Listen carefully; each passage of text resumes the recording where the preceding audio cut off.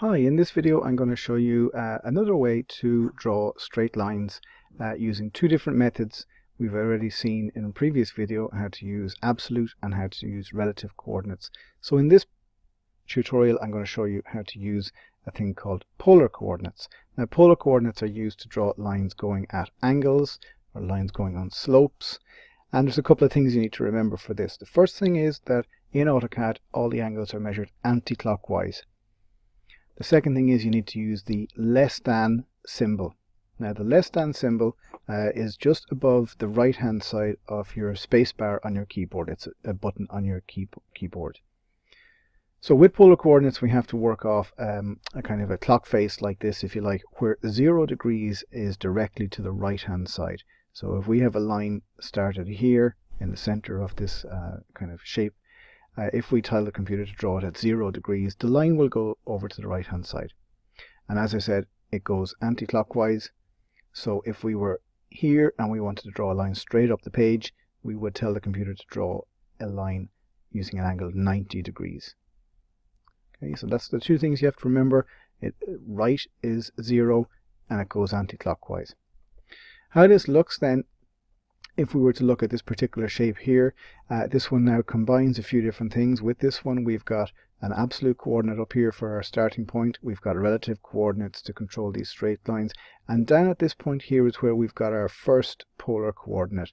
You can see that this line needs to be drawn down at 225 degrees. The 115 here represents the length of the line, and the @ symbol is used just like before. So I'm going to start off with this drawing, and I'll talk you through it as I go. So back here on my command line I type in L and enter because I want to start a new line, and my starting point is going to be at a point called 70, 230. So 70, 230 and enter, and you can see my line has started up there. Now if I go back and look at my diagram, I need to draw over here 220 millimeters. So I'm using my relative coordinates here. I'm going at 220 to the right, 0 up or down the screen. So in here that looks like at, right down here, at 220, 0 and enter, and that has drawn a horizontal line 220 millimeters to the right. If I look at my next step now, I need to go down the screen, not left and right at all, so that's why I've got 0 in here. At 0 left and right, minus 70 because I want to go down the screen. So back in here, at 0, minus 70 and enter, and it draws a vertical line. Now this is the first point where I've got to look at putting in a polar coordinate. Remember, there are a couple of components to the polar coordinate. You've got the @ symbol, which controls the length of this line. It's 115 millimeters long. And you've got the less than symbol, which precedes the angle, 225. Remember that from this point here the angle is measured anti-clockwise. So if I put in 0 there, I would draw a line straight over here to the right. If I put in 90, it would go straight up. If I put in 180, it would go over to the left. But I'm putting in 225, so it's going down here. If I go back to this wheel, you can see how the 225 looks there. So I'm going to go at 115 less than 225.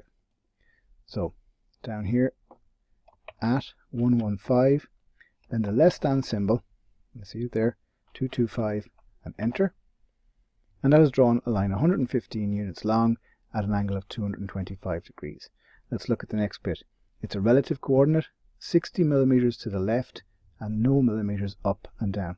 So back in here I go at minus 60, 0 and enter, and it's drawn a line 60 mil to the left. I've got one more polar coordinate to put in here, so we'll have a look at how that is now.